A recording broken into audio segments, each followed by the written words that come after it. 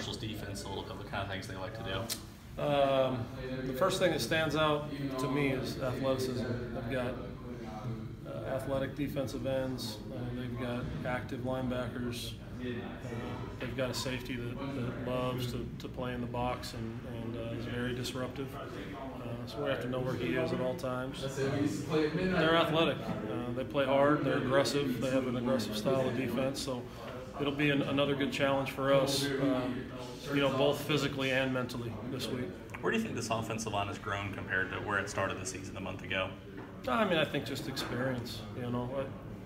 You can't buy experience. There's only one way to get it, and that's going out there and experience in the highs and experience in the lows, taking your lumps at times, and then also having a little bit of success.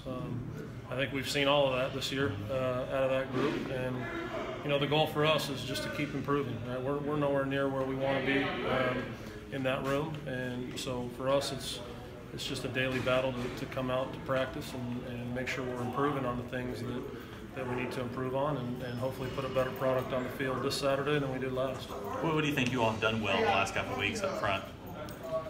Just improving. I mean, I think we've improved in picking up movements and picking up pressures, and that was a problem against Maine, and I think we've done a better job with that. The thing about that is every week the pressures are unique, and so they're different fits and they're different plays, and Marshall's going to present some problems that way.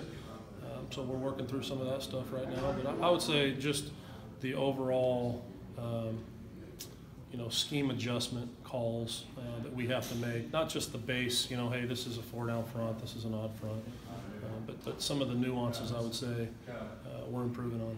Mason Brooks, as a freshman, came in, split reps with Parker last week. What does it say about him that as a freshman he's able to step in and not really miss a beat up front? I mean, I think it's a testament to his character.